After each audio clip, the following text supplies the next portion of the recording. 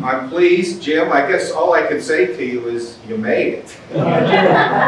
We started talking 3 years ago. 3 years ago. This is 3 years. Put this program this is 3 together years in the making. So it's a blockbuster. But with COVID and shutdowns and opens and everything, so we finally got it put together. But I'm very excited about it. But Jim is retired as a senior photographer at the University of Pittsburgh. He was also a professor at the Pittsburgh Filmmakers, and he's a research associate at Carnegie Museum of Natural History.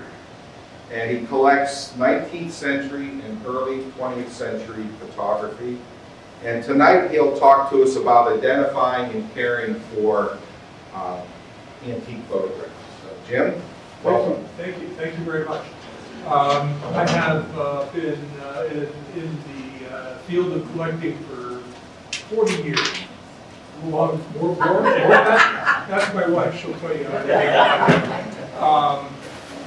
A long time. And while I was at the University of Pittsburgh, I made it one of my specialties to deal with the extensive collection of materials in the Hillman Library relating to early media, such as the Pittsburgh City Photographers Collection, the Archives of Industrial Society. I also collaborated with the Fritz Family Archive in the production of County Law for an exhibition called Collecting in the Gilded Age. I collaborated with University of Pittsburgh Press on the republication of a landmark book called The Early Architecture of Western Pennsylvania, and I also worked extensively with the Stephen Foster Archives at the Center for American Music. So all in all, I feel reasonably well qualified to be here talking to you about pressing the button the right way to get your slide to come up. To be talking about photos. I mean, we've all got photos. We've all got them in various ages and in various conditions. Sometimes we actually have them semi-organized in a box in the closet. Sometimes we have them totally unorganized in a shoebox under the bed. You might have a collection of albums in a footlocker in the attic. And if you've been saving up your family archives for a long enough period of time, or if you're an aspiring collector, you may have a collection of vintage images. No matter what state you are on this particular line, you will benefit from knowing how to identify different kinds of photographs, how to deal with different sorts of materials. We've got a lot of material to cover, and so really let's get right into it. We're going to start with the timeline of the history of photography. And we start out in the very beginning with the daguerreotype. That being these.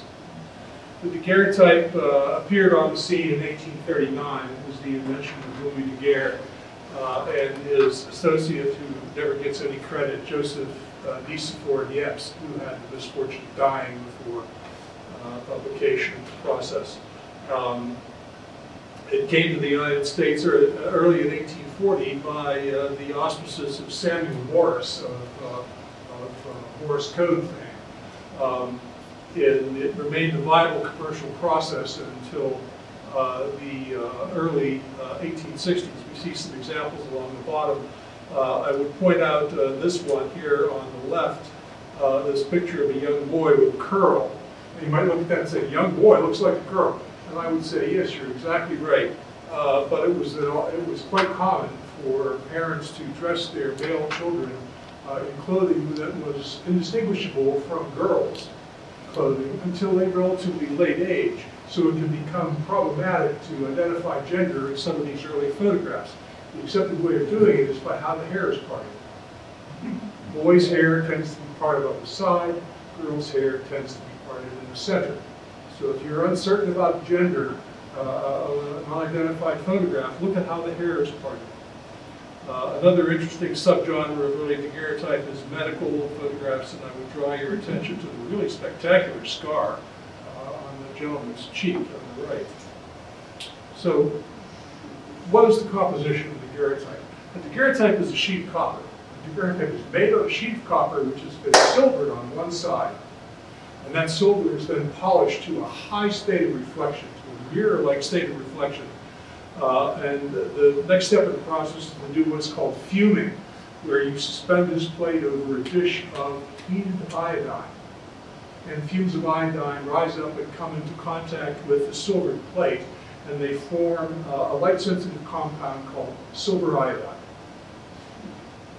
This image is then exposed in the camera, and the latent image is developed up by exposing it to a dish of heated mercury. Ooh, boy. The image exists on the surface of the plate as an amalgam of silver and mercury. This is important. It exists on the surface of the plate. What this means is that the daguerreotype is a mind-bendingly fragile thing. If you were to wipe your finger across the surface of the daguerreotype plate, you would actually wipe the surface, wipe the image clean off the plate. It's that fragile. The other characteristics, the other identifying characteristics of the daguerreotype, the most easily seen of these, the fact that the surface is so highly reflective. It's a mirror-like surface. You can see yourself in this reflection. There's no other photographic process that looks like a daguerreotype. Also, the image is laterally reversed. Another interesting identifying characteristic of the daguerreotype is that it is both positive and negative, depending on how you look at it. If you look at it at a slight angle, it will be negative. If you change that angle of view, it becomes positive. So, depending on how you look at it, negative, positive. Because the daguerreotype is such a fragile thing, it has to be delivered in a package. And this package consists of the plate, which bears the image, an overmat, which goes on top of the plate, cover glass, which goes on top of the overmat, and then finally a seal, a paper seal. You can see the seal on this example here is very badly deteriorated, and has to be removed and replaced. The package of plate, mat, and cover glass is then bound with something called the preserver, which is a metal foil binder which goes around it and holds the entire package together. This package is then inserted into a case to be delivered to the client. The most common type of case is one like this, which is a leatherette over wood, sometimes a leatherette over pressed paper. It can also be a product called gutta percha, which is also known as thermoplastic, which is a molded resin which incorporates various organic resins as well as sawdust. You can have fabric cases. You can also have paper mache cases. In this instance, you see the example up here is inlaid with mother of pearl. They can be quite decorative. As a matter of fact, cases are so interesting to people that there are whole large books written about nothing but daguerreotype cases.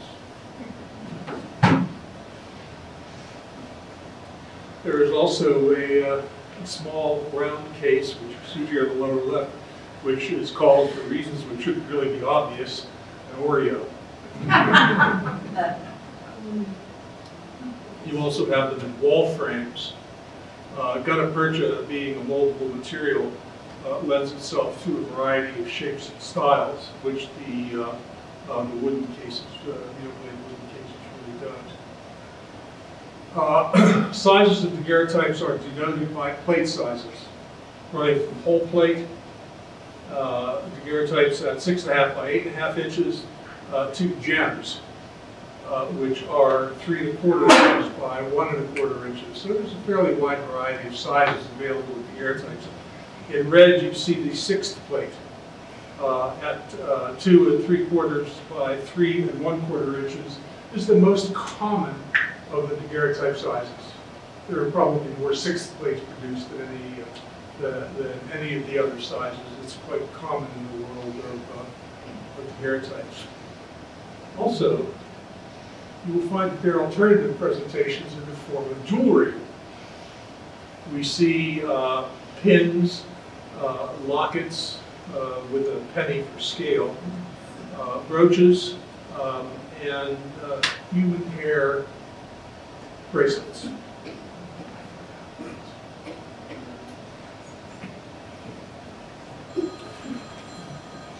Daguerreotypes, like any other form of early photography, have certain things that are interesting to look for if you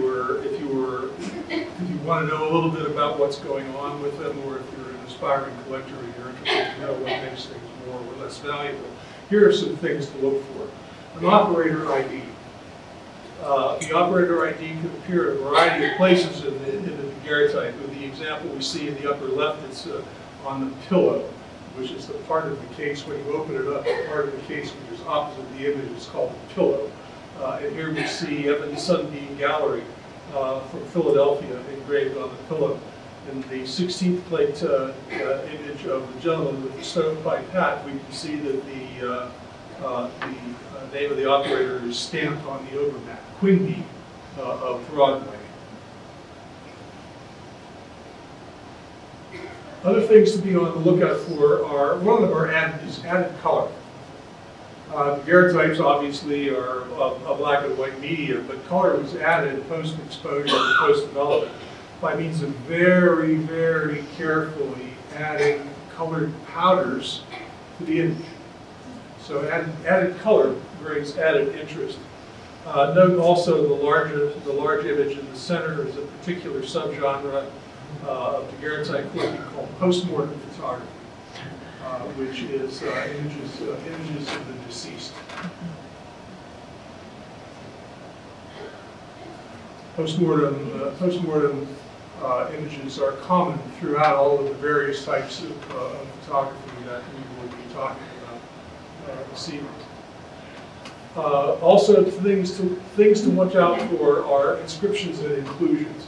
This can be very, very helpful for you if you are doing genealogical research. As we see from the example on the left, we have information attached to the outside of the case identifying the person inside as Betsy Marvin Dean, born March 17, 1785 at Ridgefield, Connecticut, died at Spencerport, New York. The second image is, I have this image in my collection for many years, and I never paid much attention to it for a couple of reasons. It's not a particularly distinguished daguerreotype, and it's got condition issues. But I thought, well, you know, any daguerreotype deserves a little bit of care, so I'm going to take this out of the case and I'm going to give it a good cleaning. And when I took it out of the case, I discovered that there was an inscription in the case. And you'll bear with me if I read it out loud.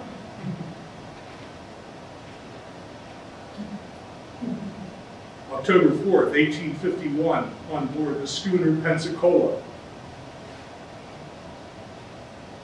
A clipping glued into the case that reads, "I love thee still, though time may prick its furrows on my brow, and steal the roses from those cheeks and bloom so freshly.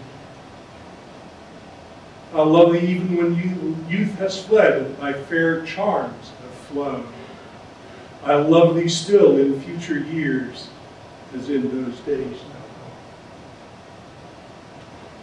gone." And then a handwritten passage below that, which reads, "Read this when I am no more, and say, have I not kept thee above sacred? Have I not loved you even until death?" That's romance. That's romance. Even a subordinary daguerreotype, it raises it up. It's an inscription, an inclusion. On the far right, there's another interesting one. It says, Emler Davis, his curl. So inclusions can be very interesting things to find. Problems with the daguerreotype. There are myriad problems with the most commonly you will find the tarnish. It's a silver-based product, and it's going to tarnish like any other piece of silver. And this is something that happens to daguerreotypes where the seal has been compromised. It's either deteriorated or it's missing, and it allows air to penetrate into the case and promotes the formation of tarnish. Scratches. The daguerreotype plate, as I mentioned, is eye-wateringly fragile. Anything that's going to come in contact with the plate is going to leave a scratch on it. It's almost to the point where you really can't even touch it. Mold will grow in places where storage has been less than optimum. And lastly, bad glass. Bad glass is a term which covers dirt on the glass and also a phenomenon called weeping, where the glass begins a process of chemical deterioration and begins to precipitate out an oily fluid. And that can, if you're not careful, it can actually grip onto the plate of the daguerreotype. So if you have daguerreotypes, when you store them, you should store them so that the image side is up and the glass side is down. So if you do develop weeping glass, it's not going to weep on the daguerreotype. Now, solutions, there's blank, no solutions to be had. The nature of the fragile daguerreotype is such that you really can't do anything with it. There are certain processes which can be employed, and certain things which have been tried over the years, almost all of which have proven deleterious to the nature of the daguerreotype in the long run.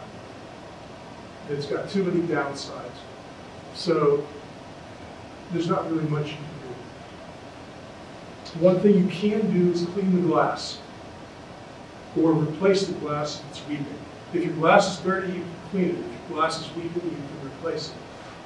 But this is not something that should be done by somebody who doesn't have a real serious amount of experience doing it, because the plate is so easily damaged. You don't want to try to do this yourself. You want to find somebody who can do it for you who knows what they're doing. You can see the difference glass cleaning can make. This particular kind of daguerreotype, by the way, with a white ring around it, is called a magic circle daguerreotype. And it was created using a process of multiple exposure to get this to get the magic circle. We move on from the daguerreotype process to deal with the wet plate, the various wet plate processes. The wet plate process was developed in 1851 by the lamentable Frederick Scott Archer. I say lamentable because poor Mr. Archer, despite the outrageous success of the process he devised, never made any effort to profit from it. Never patented it, never claimed it in any way, shape, or form. And as a result, died destitute. So therefore, he is lamentable.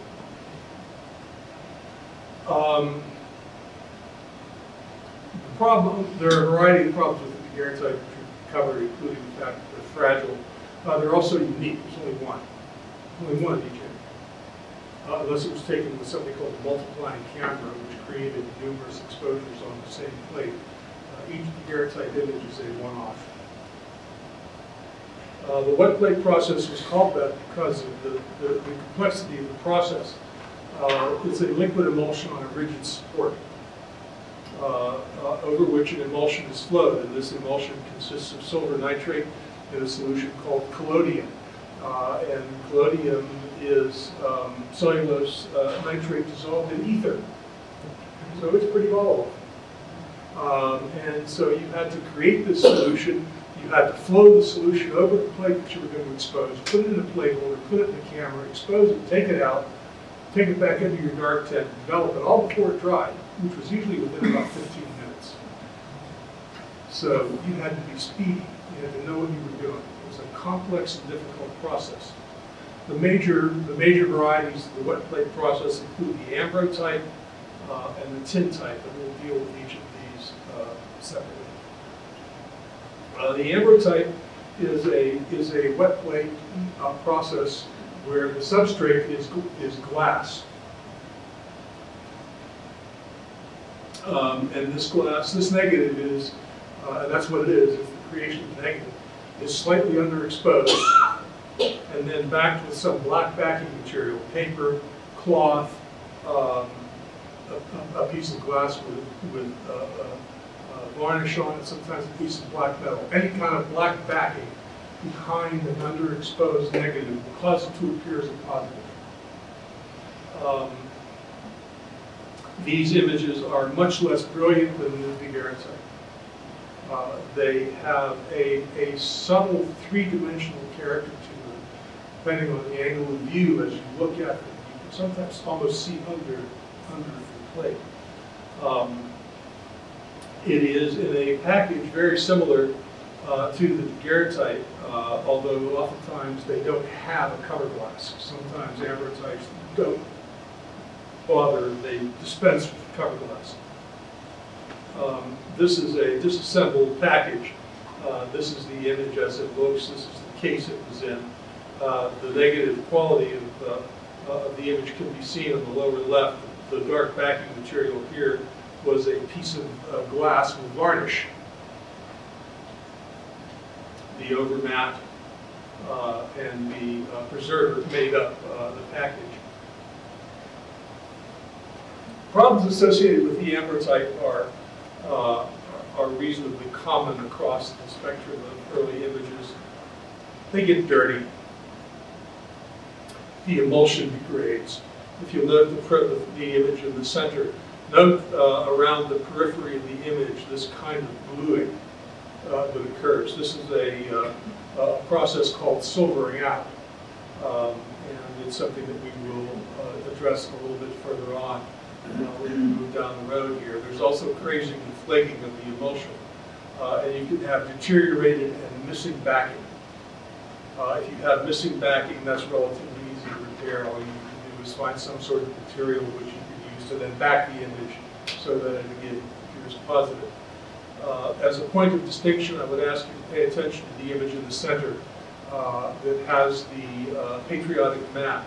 Notice the flags in the upper left and right corners, the drums and the artillery piece in the lower right and left corners, and the slogan, "The Union, United Forever," as a banner across the bottom. That's an interesting map, an interesting patriotic map. The other major variety of the wet plate process was the tin type. And in a tin type, what you have is a wet plate emulsion, a liquid emulsion on a sheet of black japanned iron. There is no tin in a tin type. These images tend to be quite dark relative to either the ambrotype or the daguerreotype. They tend to be dark, the contrast level tends to be low. They were extremely popular during the Civil War years. You find a lot of military imagery, such as you see here. Also here on the left, you have an example of what's known as an occupational image, where you have two men, roofers with their roofing hammers, and musicians with their horns. And one of some of my favorite things, the late 19th century. The late 19th century was the golden age of wacky hairdos and extravagant hats. And you will find wacky hairdos and extravagant hats everywhere in amongst tin types and other forms of early photography. The tin type had the longest lifespan of any of the early wet plate processes. It was appeared in the 1850s, and there, in some places you can still get tin types made as commercial enterprises up into the 1950s. And in fact, there are still people who are making tin types as well as daguerreotypes today. But these are primarily niche operators performing their work for the sake of art rather than commerce.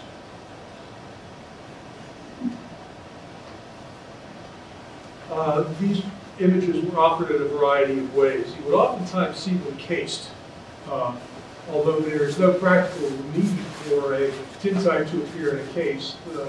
The sentiment was to aid the aesthetics of the daguerreotype and the ambrotype. So operators would deliver images in cased form. These tend to be somewhat earlier. You have them in paper mats, folders, and also loose tintypes. Loose tintypes are oftentimes fugitives from albums.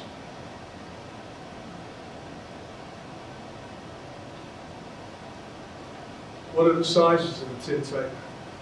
Well, I wish I could tell you. Tintypes were often cut from larger sheets of metal. You would have a multiplying camera which would make several images at once, or you would have a multiplying camera which would make different images, and then the operator would cut them out. My experience suggests that people who were doing the trimming here had very, very rudimentary understanding of the concept of parallel images. I can tell you, however, that they were available in a wide variety of sizes, the smallest being something called a gem, which is 3 1/4 by 1 1/4 inches, or 3/4 by 1 1/4 inches. In this image, which is in a paper mat, the tintype is the dark spot in the center. On the other extreme, there was the elephant, or the imperial. So you could have this, or you could have this. Tintypes all.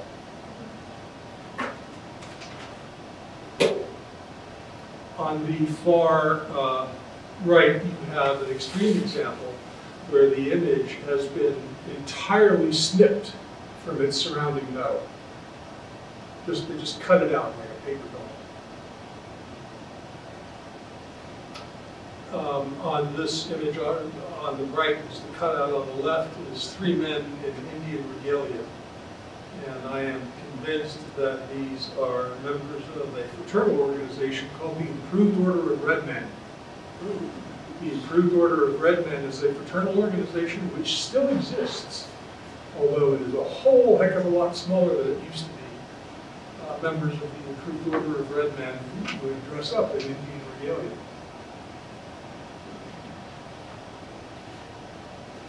What are the problems with, go ahead, Betty, go ahead and laugh.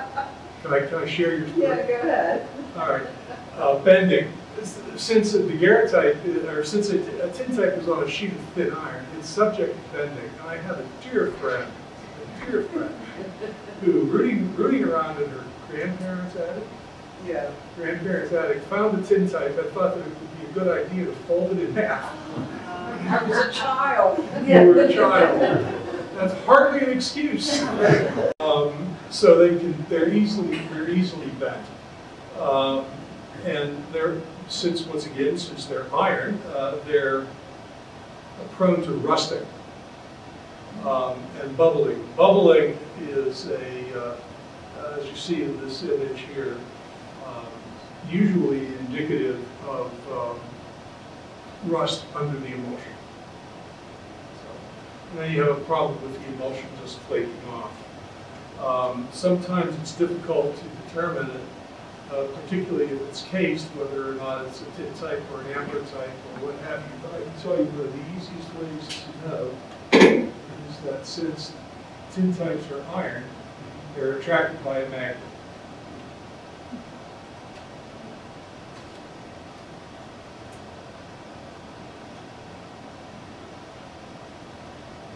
There can also be a problem of confusion. There's a process out there which looks a whole heck of a lot like a tintype.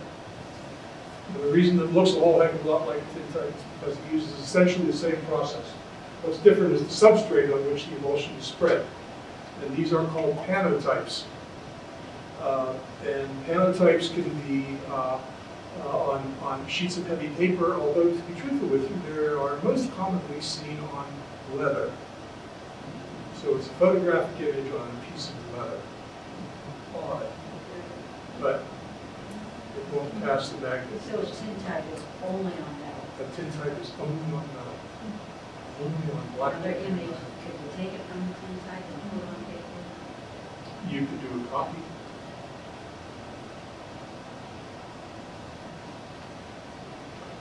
Things to watch out for. Identification.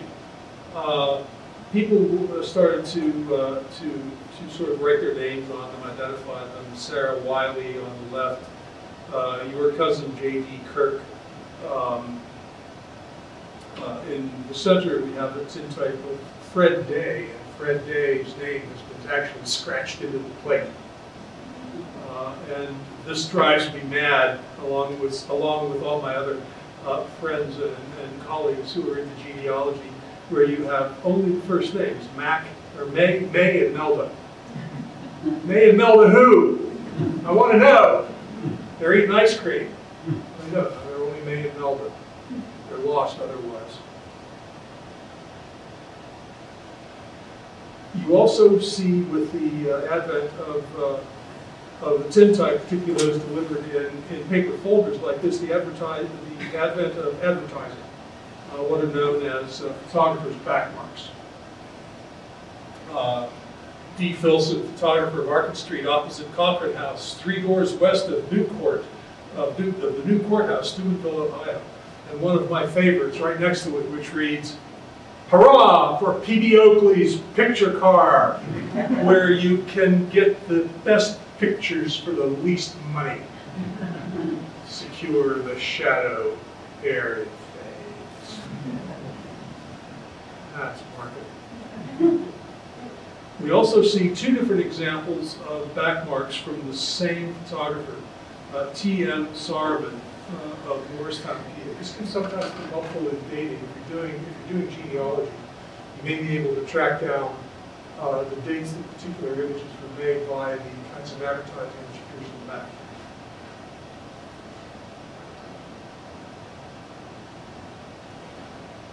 Things to watch out for, things that make daguerreotype, or tintypes I should say, extra interesting. You start to see novelties, which you didn't see before. The earlier processes took themselves really seriously. But with tintypes, you start to see some novelty material, like this, like the photo on the far left here with the gentleman clenching his buttocks for the camera. Next to him, you have a tintype that was probably made at a carnival, where you have a man in a swell derby peering over a cutout, appearing to be riding on a donkey. You also have, as I've mentioned before, occupationals, photographs of people plying their trade, or wearing the uniform of their trade, what have you. You have elaborate backdrops. Niagara Falls is very popular as a backdrop material. You have military, you have medical. You also have a particular subcategory called the hidden mother. And the hidden mother, what the photographer is attempting to do is to employ the services of a parent to restrain their squirming toddler so that they aren't blurred during the exposure. Most photographers were very discreet about this. You have people hidden in the periphery or behind something, in an attempt to kind of minimize the appearance of this helper trying to hold their arms still. But there's always the case when something doesn't quite happen the way you want it to. You get frustrated, and I can hear this photographer saying, "Here, we'll hide you under this drape." I assure you, madam, nobody will ever notice. And if you look carefully, you can see that this hidden parent was not particularly successful because the toddler is still squirming.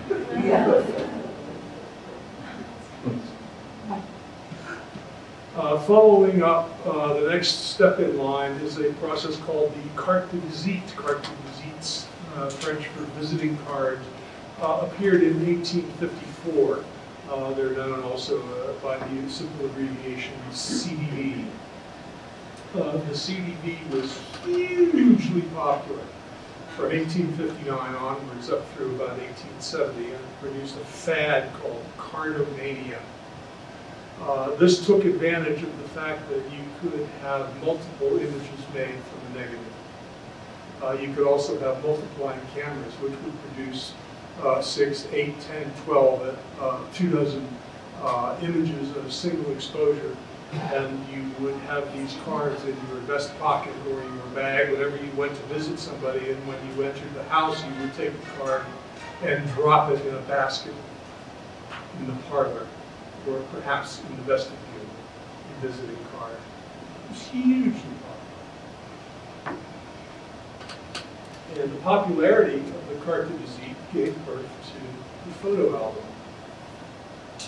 This is the first of a number of teases about the photo album. Carte de visite is about the size of a playing card. It is an image roughly 2 inches by 3.5, mounted on a card size 2.5 inches by 4. And it was these were what were called albumin prints. Albumin prints are the first commercially exploitable method of producing a photographic print from a negative. And what you've got is a paper base which has held onto it the photographic emulsion, silver nitrate emulsion, it bound up in egg whites. Chemicals, the albumin print became the dominant form of photographic positives almost up until the beginning of the 20th century. And the photographic industry was also the largest consumer of eggs in the country.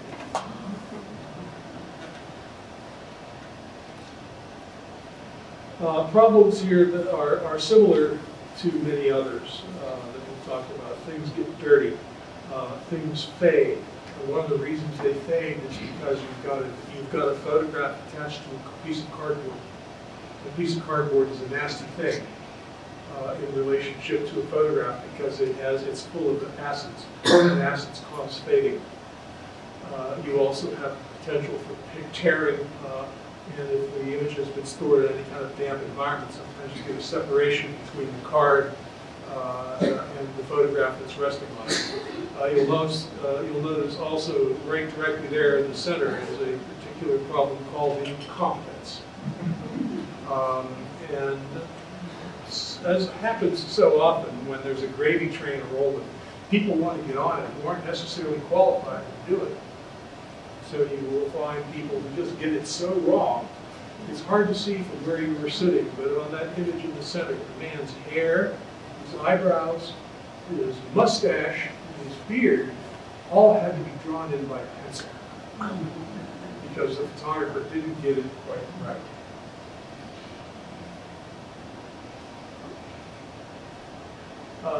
The things to watch out for tend to be similar as we go along. We have the hidden mother, which we discussed previously, medical issues, occupational images, and then identification. In this place, we have a gentleman in civilian clothes who is actually General McCook of the Union Army. Other things to watch out for: back marks. Advertising, as I mentioned previously.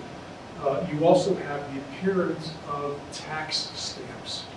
Tax stamps appear on carte de visites, also on tin types. And these tax stamps were a fundraising device to help finance the Union's Civil War effort. The tax stamp Act came into effect on June 30th, 1864, as a luxury tax on, quote, photographs, ambrotypes, daguerreotypes, or any other sun pictures. They were also a tax which was applied to a variety of other items as well, but in this context, we're just going to think about it in terms of being on the back of carte de visites. Also, if you look on the far right over there, we have a back mark from a photographer from Morristown, VA, called J.L. Cope, J.L. Cope photographer. And J.L. might not have been really convinced of his ability to make a living as a photographer, since he also chose to advertise his side gig as a tire of artificial flies.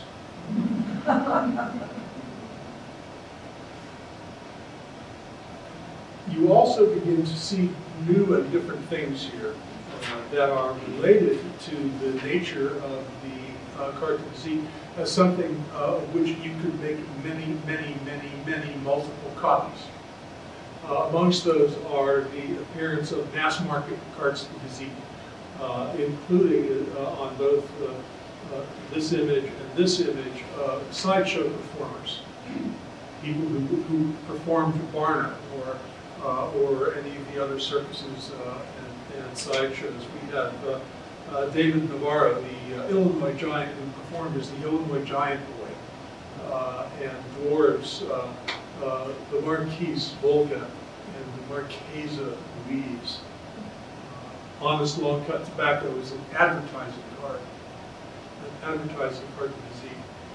And especially in the Civil War era and the post-Civil War era, commercially produced cards de visite of prominent Union generals. It's interesting to note David Navarro, the Illinois Giant Boy, has a particularly poignant Pittsburgh connection. Navarro was part of an extended exhibit of living curiosities at Harris Mammoth's 6th Street Museum in Pittsburgh in 1882 that included the bearded lady and the tallest man and woman on earth. It was during that time here that Navarro fell in love with these 16-year-old Carrie Glendenning of Allegheny, then Allegheny, PA. Navarro and Glendenning fell in love, and Navarro proposed. However, the parents of David Navarro and the parents of Carrie Glendenning did not approve. As a result, David Navarro went on strike. He refused to perform and took himself off to his trailer. Unfortunately, while he was there, he caught smallpox and died. Buried in Uniondale Cemetery on North Side.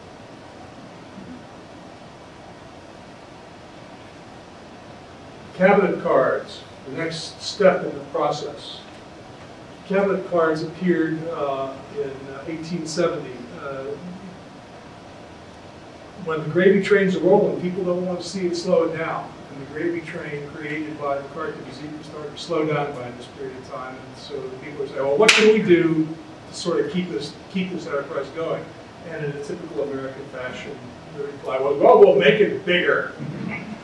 So what we've got here is essentially an image which has the same aspect ratio as cartes de visite, but is bigger.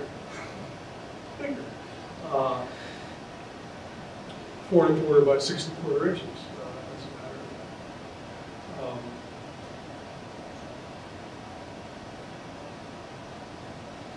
There are interesting things to see in the world of cabinet cards. One of them is the fact that people started to employ masking, where your image would appear inside some elaborate construction which was placed over the image before it was produced. You also continue to see occupationals, and including a very rare and unusual occupation of the woman as cleaning woman. Also novelties, two boys in a boat, and a really mysterious one here on the lower right, where you've got 6 guys doing 6 different things, including pointing a gun, holding onto his vest, holding on to some tools, wearing a apron, and so there's a mystery there which I would really like to know about. Also during the age of cabinet card, you begin to see new kinds of paper introduced, Whereas previously, you had albumin prints, which had this sort of characteristic warm, almost seedy feeling to them. You now began to see new kinds of paper, including gelatin bromide type papers, which had a significantly different look to the photos.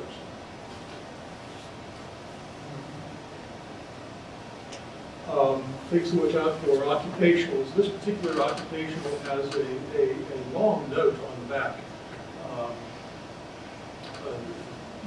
to writing to people at home from somebody who moved away and is writing home and telling them about how tough times are in their new location.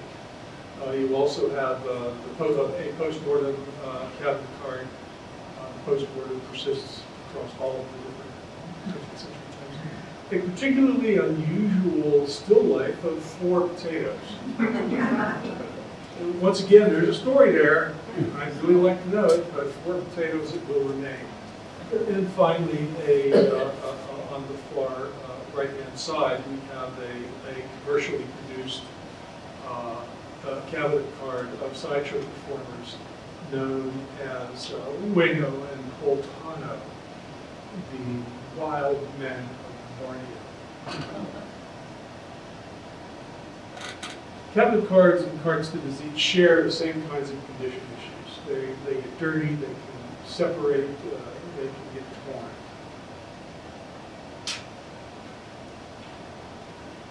Oh, another teaser for albums. Photo albums appeared in the late 1850s, as I mentioned, in response to cartomania. They ranged in size from albums kind of like this. Although the green one over on the far right is a wee album about 2 inches square, designed to hold gem tintypes.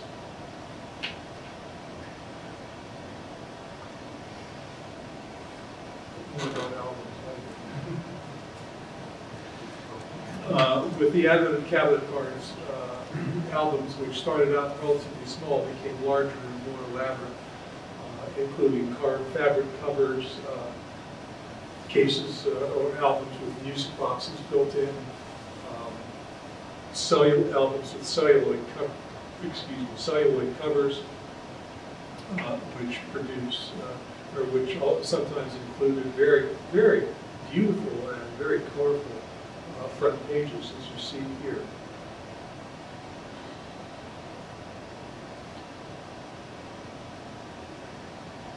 Eventually, they became designed to hold cabinet cards, cards to visite, as well as tintypes. The last example you see there on the far right incorporates a stand for viewing, as well as a drawer in the base designed to hold additional cabinet cards. Albums pose a serious dilemma for the consumer. A real serious problem. I'll get into it later. Negatives. Dry plate glass negatives appeared in 1871, and this actually marks the beginning of amateur photography. Previously, any of the processes that you were involved in were extremely complex, requiring more than a little knowledge and more than a little manual dexterity to get the job done. It was not something that promoted spontaneity or doing something on the spur of the moment. However, with the advent of dry plates, you no longer had to deal with that 15-minute window of opportunity to get your wet plate negative made. You could simply go down to the store and step up to the counter and say, "Boss, dry plates, my good man." And you could take it home and expose it and develop it whatever you wanted to. This really marks the beginning in 1871 of amateur photography. Here we see some examples. Over here on the far left we have scans of the negative and then a positive rendering of it. An image that I like to refer to as the reluctant chaperone, where you've got a young woman peering between the trees and pointing down at this couple below her who are enjoying a little smooching. You also see people beginning to experiment at home. with multiple exposures where you've got a semi-transparent figure in a drape emulating a ghost next to somebody being filmed. Over on the far right is an interesting image because it has no quant connection. I bought at an auction a few years ago a collection of material attributed to a family in Oakland, an unnamed family in Oakland. I wish there were more information. I only have about half the information I would need to be sure about it. But I'm reasonably certain that this photo was taken by somebody who was an electrical engineer. The negatives in the box of material I bought were interleaved with sheets of paper that had Westinghouse Electric Company letterhead on it. And one of the places they visited when they were in Germany was the Siemens electrical plant. This particular glass plate image is of a location in Wuppertal, Germany. And it is the Wuppertal Schwebebahn. Wuppertal Schwebebahn. The Wuppertal Schwebebahn is an elevated railway that has the car suspended beneath the track rather than riding on top of it. So what are the problems that are associated with glass plate negatives? Well, we're going to talk about sizes first. Standard sizes, these were commercially manufactured things. So they came in standard sizes, 3 1/4 by 4 1/4, 4 by 5, 5 by 7, and 8 by 10. The problem is they don't respond well to careless handling. They don't like to be dropped. Other problems include, along with dirt and grime attached to the plate, a problem which I mentioned previously in the context of ambrotypes called silvering out. And silvering out or silver mirroring is a blue metallic sheen which will appear on the negative. It will also appear on positive prints. And generally this appears in the shadow areas of the image first, and then expanding into the midtone and highlight values as well. It is associated with poor storage and atmospheric pollution.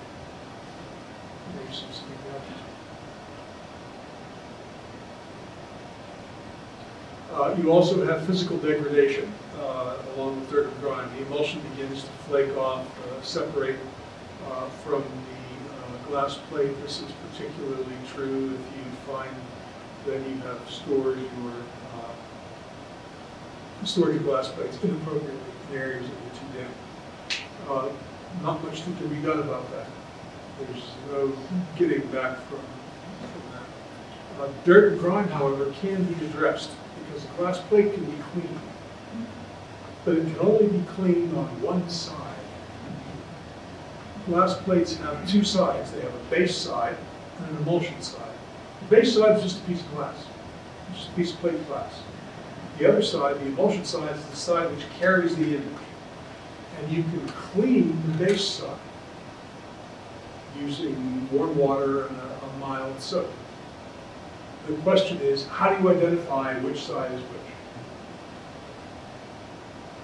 Base side is very reflective. Since all it is a piece of glass, you're going to see reflections in it very clearly. The emulsion side, since it carries an emulsion and a chemical, has a chemical nature, is not going to be very reflective. So if you can identify the base side from the emulsion side, you can clean the base side. You cannot clean the emulsion side. Don't make that mistake. Oh, flexible base negatives. Boy, oh boy. You know what this means, don't you? It means I get to flash the danger sign. Nitrate negatives. These are nasty, nasty things. Nitrate negatives. The base on the nitrate negative is made out of, as the name suggests, cellulose nitrate. The same thing that's used to create propellant charges for artillery shells. That gives you some idea of how dangerous they can be. And there's nothing you can do to avoid the problems that they create. Cellulose nitrate negatives are doomed from the moment of their creation. There's nothing you can do to hold it back. There's nothing you can do to stop it. You can retard it, you can slow down the pace of destruction, but you can't halt it. It's going bad no matter what you do. It's the fact that you can't do anything about it going bad. They are also highly combustible. Highly combustible. Under the right conditions, they will spontaneously combust. Sometimes they will spontaneously combust so energetically that you might consider it an explosion. What are those conditions, Jim? Everybody wants to know. It occurs mostly with cellulose nitrate-based motion picture films. Films that are contained in a can.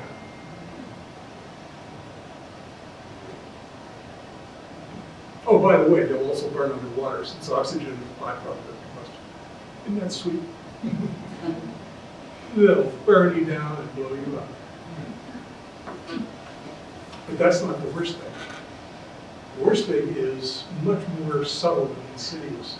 And that is that as cellulose nitrate negatives deteriorate, they produce outgassing or off-gassing that will severely damage surrounding materials. Paper materials, other negatives, pretty much anything that's close to or in touch with that. You can see two examples of that here provided by the Chicago Human Works.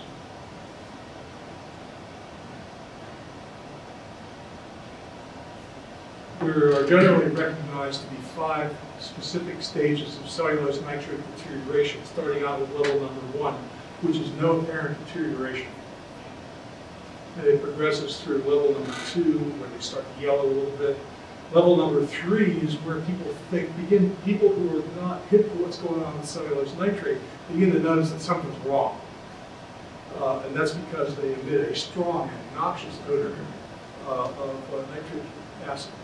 This is also sometimes known as vinegar syndrome. And then it proceeds through level 4, level 5, soft, they can stick to the material, until finally you reach the very end where you've got nothing but a pile of brown acidic powder.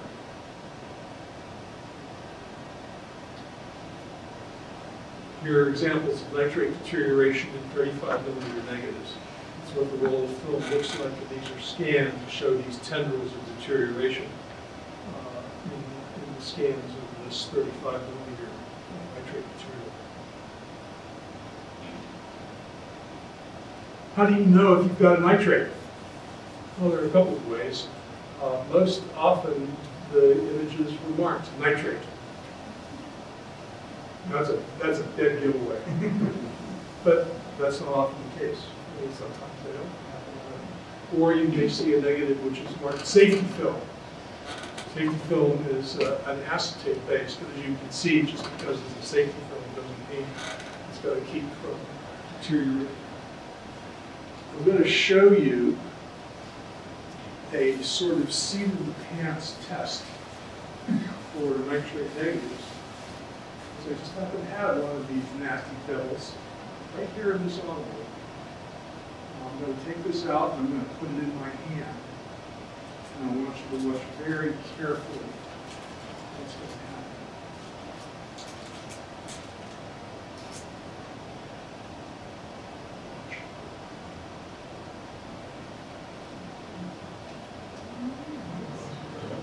See it curl? The longer I hold it there, the warmer it gets, and it's going to curl. This is a good seat of the pants test for whether or not the negative you have is a cellulose nitrate negative.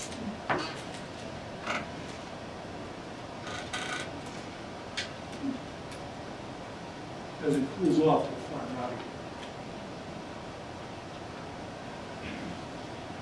This very useful information comes from the Northeast Document Conservation Center, and it shows the end year of production for various nitrate-based materials. X-ray films, 1933, roll films from 35 millimeter, 1938, portrait and commercial sheet films, 1939. Aerial films, 1942. Film pack, 1949. Roll films in medium format size, that would be this size, 616, 620, and so forth, 1950. Why is that in red? Why is that in red? Anyone speculate? That's what most people would define as. That's very, very close, my boy. That's my son, I can call him my boy. If you have negatives in this format at home that date from a period close to or preceding 1950, chances are way better than even that they're cellulose nitrate negatives.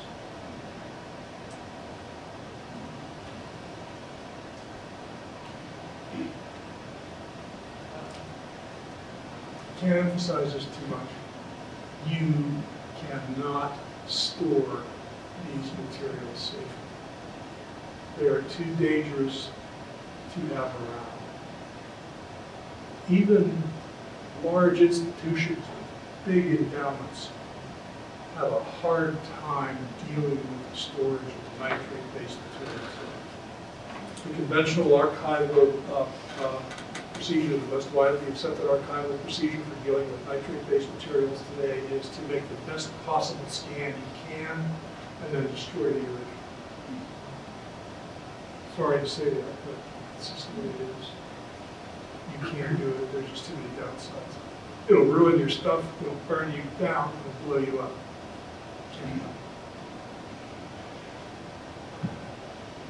Modern day.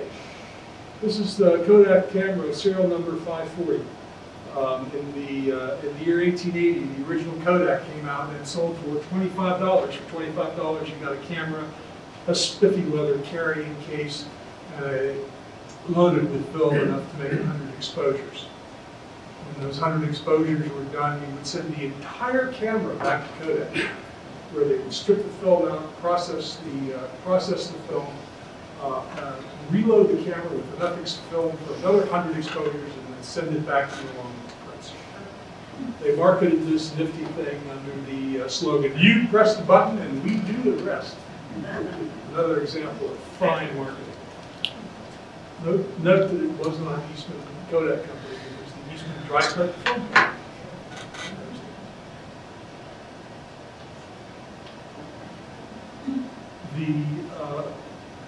The roll film Kodak came out early enough so that there was a lot of sort of cross utilization between tintypes and the roll film camera. If you look at this nifty tintype of these two men, you will see that the gentleman on the left is holding a Kodak camera in his lap.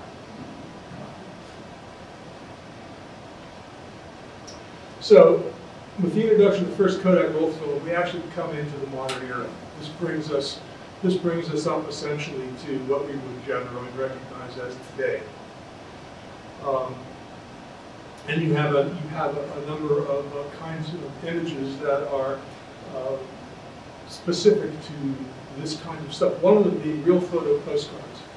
Starting in 1902, Kodak offered a photographic paper which on the reverse had a split back and a place to put a postage stamp, so that you could put a photograph on it and send it through the mail. They are known generically as real photo postcards, oftentimes abbreviated simply as RPPC, real photo postcards. This split back print paper was produced by Kodak up into the late 1980s. I've sent many a postcard through the mail myself. Here are some examples. Niagara Falls background. You see the split back. This one has a date on it of 1911. A French real photo postcard showing a gentleman posing with his Renault 6 CD.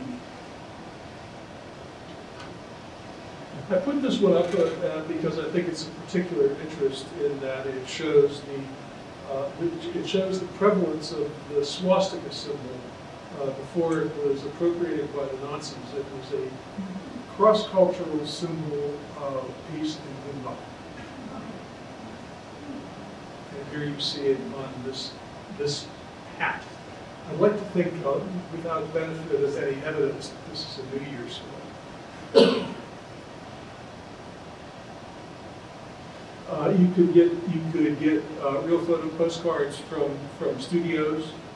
What you see here on the left in the center, you can see an example of something that somebody might make while they were at home, where you have a bemused woman sitting on the stoop while two guys do guy stuff in the foreground. And a particularly fun one over on the far right that might have, that is a novelty image that might have been taken at a carnival or fair. You also begin to see in this era, the modern era, what are known as card-mounted photos. Card-mounted photos are photos like this one. The name is self-explanatory. It's a photo mounted on a piece of cardboard. However, very, very interesting sources of particularly nifty images. They showed us how we worked. This group photograph from Allegheny Steel Mill number 6, dated June 25th, 1913, or this other one, also a card-mounted photograph from the Propel Fan and Engineering Company of Monongahela City, PA. Note, if you would please, third from the left in the first row, an example of how we used to send children to work in heavy industry.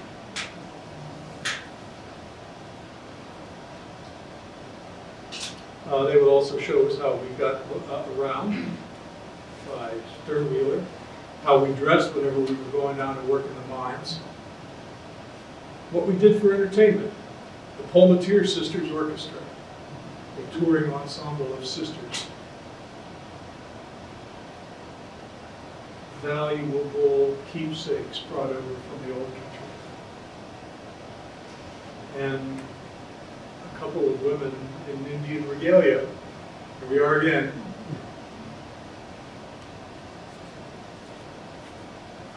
These are card-mounted photographed portraits, exquisitely hand-painted portraits of the daughters of Pittsburgh industrialist Henry Holdship.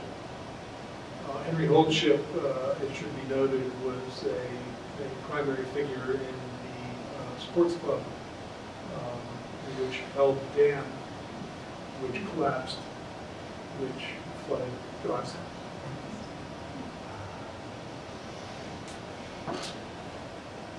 Snapshots. Now we're right here. We've got it all.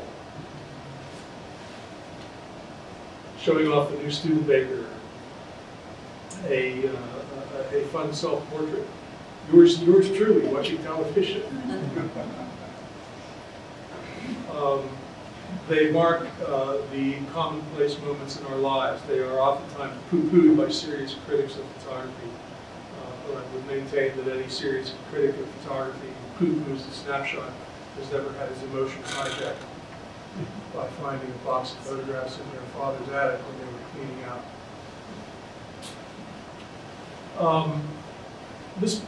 This brings us to the approaching the end here. Thank God, which is issues of preservation in the modern era for both analog and digital material. I can't leave you get out of this room without talking about digital material at least a little bit. And this is where we finally get to talk about albums. I've teased you enough. Albums are hostile environments for photographs. There's an interesting quote here from Douglas Severson, who was chairman of the photography group of the American Institute of Conservation, in an article in the New York Times in 1987 stated that in some albums, photographs are ruined much more quickly than they would if you just left them in a shoebox. It's in the nature of albums of the type that we are most familiar with that they ruin photographs through the acidic content of their pages. The dilemma arises when you have something like this, where you have an album which has been heavily annotated by the person who put it together. Photographs can be held into these kinds of albums by photo corners. It's little black photo corners, or they can, if you're really unfortunate, they can be glued in. If they're glued in, you don't take them out without destroying material. The problem comes from the paper that they're on. This almost craft paper-like, or construction paper-like material, as it ages, begins to develop all of the suppleness and flexibility of the rotation. And it leaches acid into the prints. Bad for them. Magnetic page albums. I would venture to say that everybody sitting in this room has a magnetic page album somewhere at home. And they are awful, awful, awful, awful things for photography. They stain the print with those adhesive rows on the back, eventually transfer to the back of the photograph, and then eventually bleed through the front. They promote fading and physical damage. They're horrible, absolutely horrible things to keep photographs in. So what do? The solution to a lot of the problems that we've talked about up to this point comes down to the question of storage and handling. How do you store these things? Well, some rules, some basic rules. They should be in a place that is not too hot and does not have wide temperature swings. It should be in a place that's not too humid. What does that mean? That means you can't keep it in the attic and you can't keep it in the basement. Your photographs have to live where you live. This is an example of what could happen to a color print that's been stored unattended in an attic for 20 years. This kind of fading. This kind of mold growth is caused by storage in a damp environment. And yes, Ed, that is you.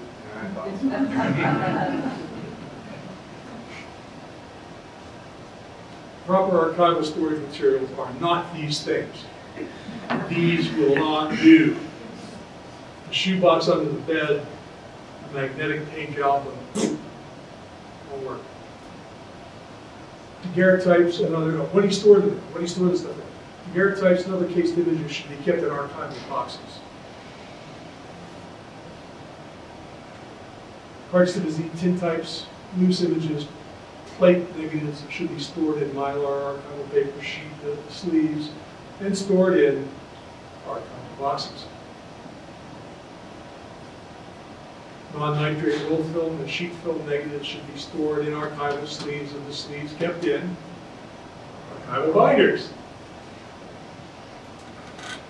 I should mention, not these. You say, well, you said I got to keep these things in binders. That means I'm going to run off the target. I'm going to get myself a gross of 3 binders. No, you're not. No, you're not. These things outgas in ways that are unhealthy for photos. Give it a, pick one up and give it a smell. If it smells like plastic, you don't want it. Snapshots and other family photos that are in albums can be removed from the deficient albums that they're stored in and stored in archival sound albums. Where do you get this stuff? These are vendors, Gaylord Archival, Hollinger Metal Edge, University Products. These are all 3 vendors of this kind of material. And a quick search will lead you to their online catalogs. All is not lost, however. In the modern day, we have the ability to purchase really capable scanners and software products that will allow us to do restorations, digital restorations of faded materials. Sometimes using a process as simple as a click of a button. Sometimes a little bit more complex. In the lower photo, you see a card-mounted photograph split down the middle. That's actually my grandfather's baseball team. digitally reassembled and with color added just for fun. So if you're going to digitize an album, there's a workflow that you should follow. You should be very organized about this because you don't want to lose the context of how the thing is organized. This is my workflow. I make a low resolution scan of each page of an album, and I give that scan a name which identifies it as to which album it's from and what page it is. This particular scan, for example, is called album number 1, page 14, and it has the further annotation 001, which indicates that it's a scan of the whole page. Then go in and scan each individual image. I'll make high-resolution scans of each individual image on the page, naming it appropriately so that you don't lose context. I'm going to close up now with the question of digital issues. I know this is a historical society, and I know we've been talking about the 19th century, but I would be remiss if I didn't deal with some of these issues as well. Digital images aren't things as we normally associate with them. They are, I like to think of them as bags of ones and zeros, which exist in the machine somewhere.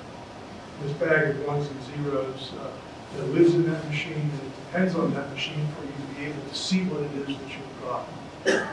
The problems associated with this are these. Hard drives will fail. I guarantee you 100% without equivocation, hard drives will fail. When? Everybody wants to know. It's that when I pull up my watch and say, any minute now.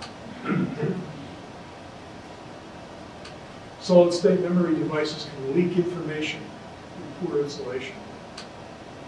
Cell phones are going to break. And you might say, well, haha, fear not. I've got it backed up on CD or Blu-ray or DVD. No, you don't. You are ignoring a couple of important things, one of them being bit rot. The average lifespan of a CD or a CD or a DVD is between 6 to 10 years before it starts to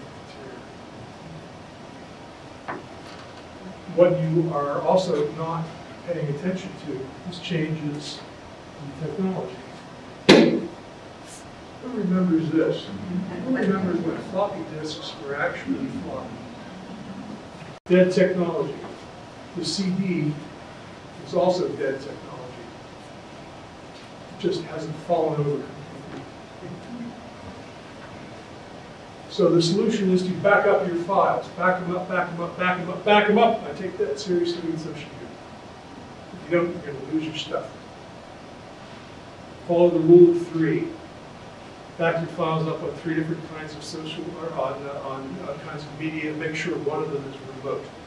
And for the really important ones, make sure that you have a print of it that you can actually pull. This is the last section here where we have a brief gallery of images related to Oakmont Road. I mentioned earlier that I bought a bunch of material related, reportedly related to a family from Oakmont. The only information I have of them is that they might be called Beck. The name of the family might be Beck. Does that mean anybody? This is a photograph of Bertie E.C. Beck. There are many photographs of her in this series from the time when she was a child. There are also 2 photographs of brother and sister, Reverend Father Lawrence Beck and his sister, Sister Agatha Beck.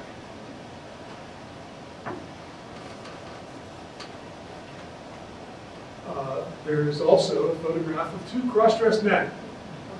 As you can see, despite the fact that they don the dresses and they don the odd hats and pack their blouses, didn't think it was important enough to change out of their pants and shoes. This photograph was taken at the Brown Studio in Verona,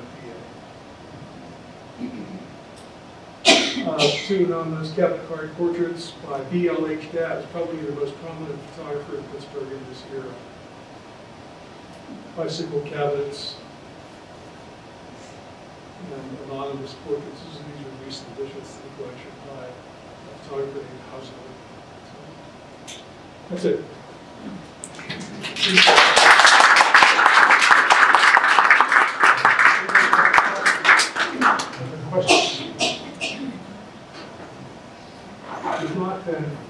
thank you all for showing. I have a number of examples up here if anybody's interested in looking at examples in the flesh. They're here for you to look at. All right, thank you, Jim. Very informative and educational. Thank you. Before we go, we have